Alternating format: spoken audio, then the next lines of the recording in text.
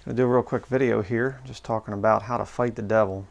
Over the last couple of days we've been getting hit by some real strong spiritual attacks, and I've learned one thing over the years being in ministry, and that is when the devil hits, hit back. 1 Peter chapter 5 verse 8 says, well, we'll start it actually in verse 7, casting all your care upon him, for he careth for you. Pray. Talk to the Lord when you're going through some rough times. All right. Verse 8, be sober, be vigilant, because your adversary the devil, as a roaring lion, walketh about, seeking whom he may devour. You're supposed to be sober. All right. Don't get messing around with the cares of the world and the deceitfulness of riches and things like that, taking your eyes off the fact that you are at war, Christian. There are times when you're going to have some nice, peaceful, Psalm 23, kind of a deal, where you're like green pastures and everything's nice and happy. Other times you're going to get hit hard. Don't quit at those times. What you do is you actually, when the devil attacks you, you go and you attack him back. I'll tell you how to do that here in just a minute. But we're to be vigilant. Sometimes when you're having a hard time, it's just because you've been messing around with sin or whatever else. But if you're not doing anything wrong and you examine yourself, you're being vigilant, you're watching, you're saying, well, what's going on? And you say, okay, I'm not messing around in any kind of sin right now. Haven't really done much wrong, but yet I'm still going through this really hard depression, or this, I'm feeling feelings of anxiety, or just what's going on here? You're being attacked by the devil. All right? You have to be vigilant. You have to be ready for that time. He's trying to devour you, trying to mess you up. Verse 9, whom resist, steadfast in the faith, knowing that the same afflictions are accomplished in your brethren that are in the world. There are brethren that are going through it. You're not all alone. Don't feel that the Lord has abandoned you when times get tough. He hasn't abandoned you. All right. What you need to do, and I've seen this thing, like I said, every single time I go into this time where it's just like it goes, and it's bad, and I'm not sleeping good at night. I'm having arguments. My son's acting up. Things are just falling apart. I can't, if I'm trying to get something done, I can't seem to get to it, and whatever else. Every single time that happens, I've found that the quickest way to get out of it, first of all, pray. The Lord can lighten the load, but if that doesn't seem to be working, if it doesn't seem like, wow, I'm praying here, Lord, and it keeps going on and on and on. What you do at that point is you start to attack the devil hard. You say, what do you mean? Well, we've had times in the past where we've been attacked, and what we'll do is, I remember the one time we had this really bad spiritual attack time, and I was like, you know what? Let's get in the car and let's go, and we're going to go to a store and we're going to track the whole thing. Just going to put tracks out just everywhere. Put them in cases of beer. Put them in books, wicked books in the book section and things like this. So we did. If you saw my video where we were being attacked by this wicked cult building, this Pentecostal cult building across the road, they had this rock concert, and the police were called. The police said, we're not going to do anything about it. So I said, okay, let's leave. Let's go do some tracking. Fight back. All right, you say, well, brother, I can't go out and do some tracking. Okay, here's what you can do. Find the most wicked atheists or whatever else here on YouTube, and go and post some scriptures in the comment section. Not get into debates with them, whatever else. Just post some scriptures about them being judged. All right. Post some scriptures about how that Jesus, came not for the righteous, but to call sinners to repentance. Things like that. They're sinners. They're wicked. They don't want to repent. That is the kind of stuff that's going to get to them. Don't give them creation science or something like this. Don't waste your time on that. Sin and judgment. I'm going to be coming out with a sermon soon on that. James chapter, see, where is this one here? James chapter 4, we'll start at verse 6. Another way to look at this whole thing. It says here, but he giveth more grace. Wherefore he saith, God resisteth the proud, but giveth grace unto the humble. You're to humble yourself. Bring yourself low. Verse 7, submit yourselves therefore to God. Resist the devil, and he will flee from you. Draw nigh to God, and he will draw nigh to you. Cleanse your hands, ye sinners, and purify your hearts, ye double-minded. Be afflicted and mourn and weep. Let your laughter be turned to mourning, and your joy to heaviness. Humble yourselves in the sight of the Lord, and he shall lift you up. Judge your sins. Am I sinning? Is there something wrong that I'm doing? A lot of times I've had spiritual attacks as a result of sins that I've done. I get out of fellowship with the Lord, and he has to correct me and bring me back.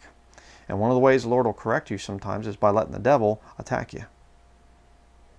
Sometimes you get a little bit thick-headed up here and you don't listen to the Lord any other way. The Lord has to let some things start to fall apart for you. And all of a sudden you go, oh, okay, yeah, I don't want that.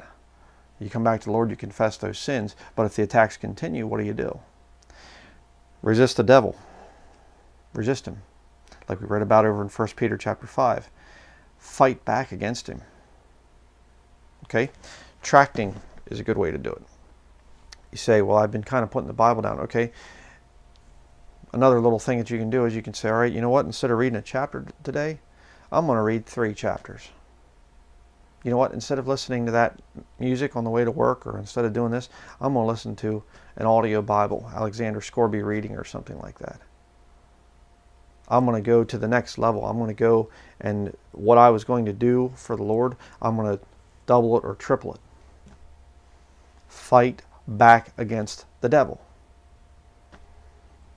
You know, right now it's very, very early in the morning. I should be sleeping. I only had a couple hours of sleep overnight, but it was just like I woke up and I came down and I'm praying and things, and it was just like, Lord's like, you know what? You got sermons to do? Get up and preach. I'll be with you. You got work to do for me, and you've been putting it off because you got other work to do that's very important. I'm not being lazy or whatever else. I have a lot of work to do. But I need to do my preaching. I need to preach the word. And when I start to kind of back off on that a little bit and do other things and things like that, I mean, you have to take a break. You have to balance it out. You know, moderation. I understand that. I can't just preach all the time. I have other responsibilities. But if you let it go too far, the devil can get in there. You got to be careful about that stuff. Very careful. So just wanted to do this little video quick to exhort you out there. I feel that the Lord right now is very grieved, very vexed by how a lot of Christians have thrown their hat in the ring, so to speak, for Donald Trump. Hillary is, you know, people say, oh, you're supporting Hillary. No, I'm not. I mean, good night. Anybody who'd vote for her is pretty much brain dead. I mean, the woman's just a criminal, you know, and it's not even the email thing. The email thing's a joke. You know, just to say this, I'll be talking more about this in another video coming up very soon. But this whole email thing is a joke. Okay, it's like the thing of Bill Clinton. Oh, he fornicated with an intern, Monica Lewinsky, and he lied and stuff under it. That stuff is child's play. What about the drug operations down in Mena, Arkansas, being conducted, overseen by the Clinton, you know, as he was governor down there? I mean, you want to talk crime, all right? I think it was over 400 people that died mysteriously. Vince Foster and a bunch of others that were connected to the Clintons. People being, you know, just murdered right and left. You know, a bunch of stupid emails that Hillary deleted or whatever else. That's nothing, okay? But I find it ironic how that if you go back 10 years ago, before Donald Trump was running for president, and you'd say, you know what, this guy's a wonderful man. I'm for Donald Trump. I think he's good for our country. Not one Bible-believing Christian would have agreed with you. They'd been like, the guy's a wicked fornicating adulterer. How many wives has he had? They're all like younger, you know, Playboy playmates or something like this. I mean, he's wicked. He has a show and it's the Apprentice thing, and he's on television, and it's wicked and just profanity and all kinds of other stuff. You know, and then you see videos and things of him. Oh, you know, we're good friends with Bill and Hillary Clinton. Yeah, it's all a scam. It's professional wrestling. One minute they're friends, you know, they're friends off camera, but then they go out in front of the camera and they're putting on an act for you. And Christians buy into it. You know, and right now I feel the Lord's very, very vexed by this. The Christians lack so much discernment that they're saying, I'm going to vote for the lesser of two evils. Then that means you're voting for evil. Oh, but it's less evil. I'm going to sin, just not as bad as other people sin. And God's okay with that. God wants me to sin on a lower level. And I feel that God right now is very, very, very vexed. And as a Christian, you're going to feel some of that. You're going to feel, I mean, we're connected to Him. All right? And you're going to feel that feeling of like, ugh. And it's at those times that the devil will attack you. The devil will wait till you're weak. Okay, the lions don't go after the fastest one in a herd. You get a bunch of gazelle or something running, or zebras or whatever else. They're running. The lion doesn't go after the strong one. They go after the one that's weak. The one that's got kind of a little bit of a limp and he's kind of not running as fast as the others. The lion goes, that's the one right there. So you can get weak because of messing around with sin, but you can also get weak doing good as a Christian.